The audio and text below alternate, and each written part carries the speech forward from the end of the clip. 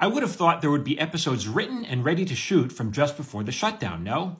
Great question. And that just depends on when the strike hit the various shows that were in production and at what point in production they were in. So yes, certainly some shows are better positioned to get up and running. Once the actor strike is over, they can get their shows shot and on the air. And those shows will probably get on the air, let's say a month, before I predicted the other shows would. But that's just a handful of shows, in my opinion. I still think those are the outliers. Most of the shows will get on, we'll start seeing more shows a little bit later in the season. Someone else had a great question, and they said, when the writer's strike was over, why didn't the writers get back to work and start writing? Well, some did. It just depends on what the studio wanted. There are various studios, whether they're streaming or cable or network, it depends on what they wanted. Certainly when the writer's strike ended, there was a lot of optimism, including for myself. I publicly went on this app and said, I predict the actor strike will be over in a matter of weeks.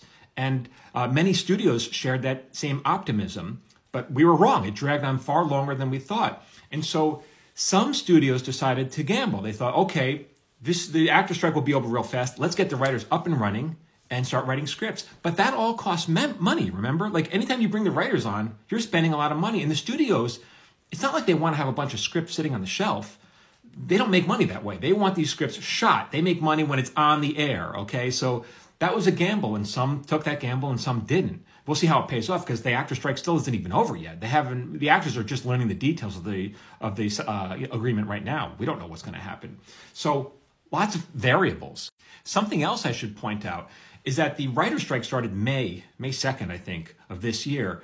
But in actuality, Hollywood began shutting down months prior to that because the studios were getting nervous that there might be a strike in the air. And so my partner and I, we had a pilot, probably about in March, that we were ready to pitch. And our rep said, don't bother shopping it. No one's buying anything now. That's because the studios were hunkering down. It's not like they don't get anything if, like, none of the studios wanted to buy a pilot from us just to have a script. There's no point unless they can actually shoot the damn thing. So they were not buying. We don't even know coming out of the strike what's going to happen. Like, there's a big shakeup in the industry. I think there's going to be a lot fewer, far fewer shows. Some people are going to say, see, you dumb actors and writers, you just shot yourself in the foot. Now there are fewer shows. No. Okay, that was always the case. Far before any of these strikes, there was consolidation because, as we all know, there are way too many shows out there. So many that they couldn't even get discovered. There's just too much out there. So at least now, yes, there might be fewer opportunities, but the people who are working will get paid better, right? And that's important. So don't blame the actors and the writers for consolidation. That was in the works well before these strikes. All right, great questions. A lot of people were really interested in how the production process actually works from my last post. So if you have more questions about that, just leave them in the comments. I'll try to get to them. For more, keep following me at Michael Jamin Writer.